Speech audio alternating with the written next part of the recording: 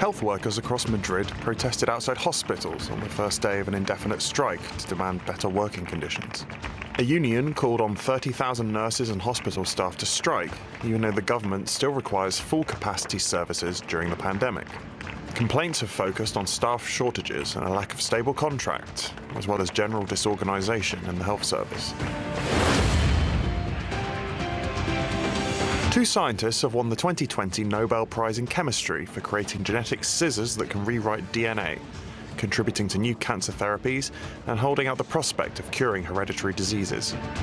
French scientist Emmanuel Charpentier and American Jennifer Doudna will share the $1.1 million prize for developing the CRISPR tool, which can edit the DNA of animals, plants, and microorganisms with precision. They became the 6th and 7th women to win a Nobel Prize for chemistry, and it is the first time since 1964 that no men have won the chemistry prize.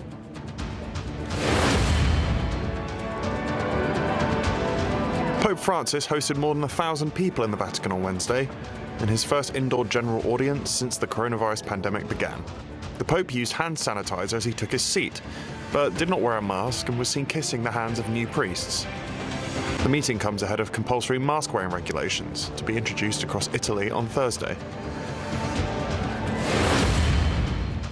And finally, one of the largest known Tyrannosaurus rex skeletons has been sold for a record-breaking price to an anonymous bidder by the British auction house Christie's. Sold. The T-Rex, known as Stan, is around 66 million years old, but went under the hammer for $27.5 million.